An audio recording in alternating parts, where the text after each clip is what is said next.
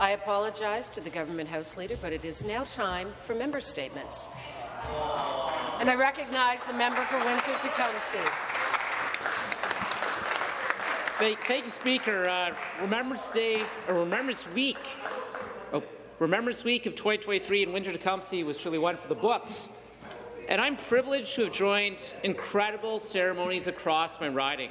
And when Windsor-Essex honours its veterans, it does it right. Each of the 3 Royal Canadian Legions in my riding, Branch 255 Riverside, Colonel Paul Poisson, Branch 261 Tecumseh, and Metropolitan Branch 594 Oldcastle, each hosted neighbourhood commemorations of a truly unique character. All of the Legions and our veterans and the public come together on Remembrance Day at the Essex County War Memorial in downtown Windsor at a beautiful ceremony organized by the Windsor Veterans Memorial Services Committee. And since 1926, so 97 years now, the committee has set out to support our local veterans and their families. Under the leadership of Paul Lozon, the committee works hard all year by presenting 11 memorial events across Windsor. These recognize our fallen veterans in the battles in which our local veterans have fought. World War I, the Battle of the Atlantic, the Vietnam War, the Korean War, our peacekeeping and NATO missions, Dieppe, the Merchant Navy, Afghanistan, and the Battle of Britain. To the Windsor Veterans Memorial Services Committee and our local groups like the Northwell Riders, Association of Military Motorcyclists of Canada, and the Southern Ontario Military Musters supporting every single time, thank you for your service to Windsor-Essex veterans and keeping their legacy alive and strong. Thank you very much. Member statements. The member for Toronto Danforth.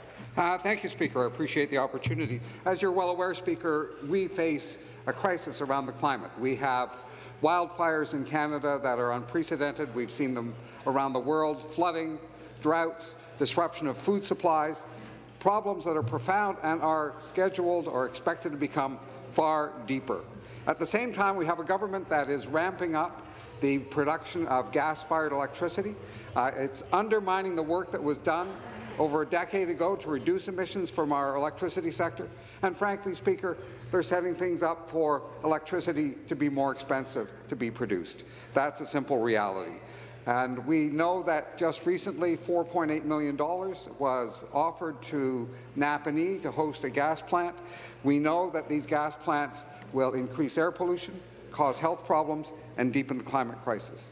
Royal Bank of Canada, the Electricity Distributors Association of Ontario have both said that there is a cheaper, non-burning option to address this issue. That's been ignored by this government. Speaker, I call on the government to abandon its investment in expansion of gas plants, take the solutions offered by the Royal Bank and by the electricity distributors, put money in the hands of homeowners and businesses across Ontario to cut their energy use and cut their energy bills. The direction the government is going is disastrous. Thank you, Speaker. Thank you. Member statements. The member for Lanark, Frontenac, Kingston. Thank you, Speaker. Yesterday, November 15th, was World Chronic Obstructive Pulmonary Disease Awareness Day. COPD is a serious and progressive respiratory disease. It's estimated that by 2030, COPD will be the 3rd leading cause of death in the world. Mr. Speaker, in 2021, this government introduced and passed an act to proclaim COPD Awareness Day to help raise awareness. The Ministry of Health has taken significant action on COPD caring, including increasing access to smoking cessation programs for patients in both the hospital and primary care setting, including patients with COPD, increasing access to influenza and pneumococcal vaccines among COPD patients, and investing in early detection and treatment to slow the progression of this extremely serious lung disease. One of these vital investments has been the Best Care and Primary Care program, a highly effective, made-in-Ontario, team-based, patient-centred care model. Demonstrated in peer-reviewed studies, Best Care in primary care has saved our health system millions of dollars, alleviated pressures on capacity, and improved the quality of care for Ontarians living with COPD. Best Care has already proven its effectiveness in 200 locations in southwestern Ontario and has been looking at expansion in other regions in the province. Our government will continue to work with health providers, health teams, and patients to continue to enhance initiatives like Best Care and improve the lives of those living with COPD. I'd like to do a shout-out to Dr. Christopher Litsky, Dr. Kathy Fodes, and my friend Christina Dogowitz for all their great work to help the people with COPD in this province. Thank you very much. Member statements. The member for Nickel Belt. Thank you, Speaker. Ian Watson from my riding came and talked to me. He's a cancer survivor living with the long-term side effect of radiation treatment for lymphoma, which means that he frequently needs dental procedures. Ian was notified earlier this year that he is no longer eligible for the Ontario Senior Dental Care Plan because his 2022 income exceeded $22,200 by a few dollars. He's not the only one, Speaker. Gail, net income is $22,203. Therefore, she also received a letter telling her that she no longer qualifies for the dental support. She needs dental services, and at $22,000, she can't afford this. And like the seniors co-payment program, which is based on yearly income after deduction, the dental plan is based on income before deduction. Ian is asking why this provincial government applies a different interpretation of net income for one program versus the other. But what thousands of seniors are asking is why is this government making it so difficult for low-income seniors to access basic dental care? Why is the eligibility income set so low? I suppose, Speaker, that the government has left enough patient in pain that we will have to wait for the federal government to clean up their mess. Thank you. Member statements. The member for Cambridge. Thank you, Speaker. This morning I want to share my experience of spending Remembrance Day with members of the Preston Legion. With 2 legions and 3 cenotaphs in my riding, it was my first opportunity as a member of Parliament to spend November 11th with the good people of Branch 126. We began with a Remembrance Day with a solemn march from the Legion to the Cenotaph on King Street, where citizens young and old laid wreaths to honour our country's veterans. What was special about the March to the Cenotaph this year was along the way on every light pole hung a banner featuring photographs and names of veterans. The banner program was open to all Preston residents who wanted to honour a veteran who is either living or passed on. A total of 66 banners were on display, and they served as an important reminder of the sacrifices of veterans who have served and continue to serve our great country. The banner program is a great way to pay tribute to our veterans, and I encourage all legions in Ontario to do the same. Finally, I ended my day with a dinner at the Preston Legion, which I had the opportunity to meet many veterans who graciously shared their personal experiences with me. I was grateful to hear their stories and look forward to hearing many more. Thank you. Member statements. The member for Ottawa West Nepean. Thank you, Speaker. Ottawa residents are experiencing significant hurdles to accessing health care. Too many of them don't have a family doctor, just like 2.2 million people across Ontario. Hospital wait times are excessive and surgical backlogs are lengthy. In fact, some patients are waiting twice as long as the provincial average to receive life-saving surgeries. At the Ottawa Hospital, only 13% of breast cancer patients are making it to the operating room within the targeted time. But instead of tackling these challenges, the government is funneling public health care dollars into the pockets of private investors. This week, we learned that the government is paying a private for-profit surgical clinic fees that are 3 to 4 times what is provided to public hospitals for the same surgeries. And all the while, operating rooms are sitting unused in public hospitals because hospitals don't have the funding and the staff to make full use of them. Vacancies for healthcare staff in Ontario are up 19% since last year. Yet this government continues to treat healthcare workers with disrespect, appealing the court's decision on Bill 124. Thousands of unfilled positions mean thousands of patients will wait indefinitely for treatment, and sometimes that treatment never comes. In 2022 alone, 11,000 Ontarians died while on waiting lists for medical services. This government needs to start putting the health of people ahead of profits so that everyone in Ontario can access the health care they deserve.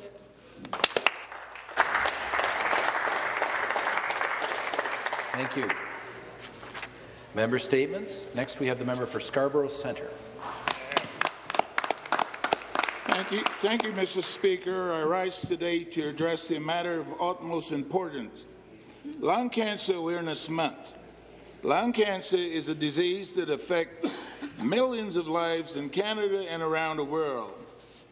Lung cancer is a formidable adversary, and its impact on individuals, family, and community is profound, affecting people of all ages, background, and walks of life. The statistics are stark, and the reality is sobering. Lung cancer remains the leading cause of cancer-related death in Canada, claiming more lives than breast, colon, and prostate cancer combined. Canadian Cancer Society estimates that in 2023, 85 Canadians on average will be diagnosed with lung and bronchitis cancer every day, while 56 Canadians will die from lung and bronchitis cancer. The purpose of Lung Cancer Awareness Month is not only to acknowledge the gravity of the situation, but to highlight the collective effort needed to collaborate and educate in commitment to foster a world where lung cancer is not a death sentence. I'd like to thank our government under the leadership of Premier Ford for investing free lung cancer screening programs and more to help combat this disease. Thank you, Mr. Speaker. Member statements. The member for Beaches East York. Good morning, everyone. It's always a pleasure to be in the chamber with you. In the heart of Kingston Road Village in beautiful Beaches East York sits Lawler Pharmacy, a mainstay of the neighbourhood, with pharmacist and owner Kiro Massey and his team working tirelessly to keep our community safe and healthy. After administering thousands of vaccines over the past few years, Kiro was forced to make the tough decision to conclude vaccine season months early and possibly for all future seasons for publicly funded vaccines. Why, Mr. Speaker? Because this year, the Ministry of Health appointed Shoppers Drug Mart, a private retailer, as the sole distributor of publicly funded vaccines. Imagine Kiro's surprise when he put in orders of 200 vaccine doses to only have 20 doses delivered. They're turning away 50 to 60 people a day, Mr. Speaker.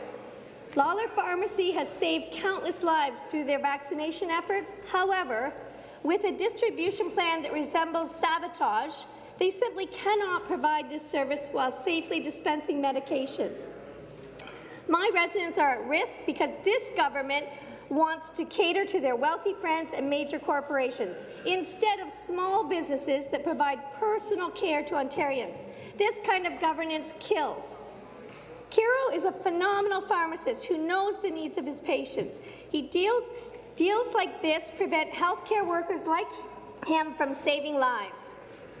Thank you, Kiro, and his entire team at Lawler Pharmacy for your hard work and care to keep our community healthy. Thank you. The next member statement, member for Richmond Hill. Thank you, Mr. Speaker.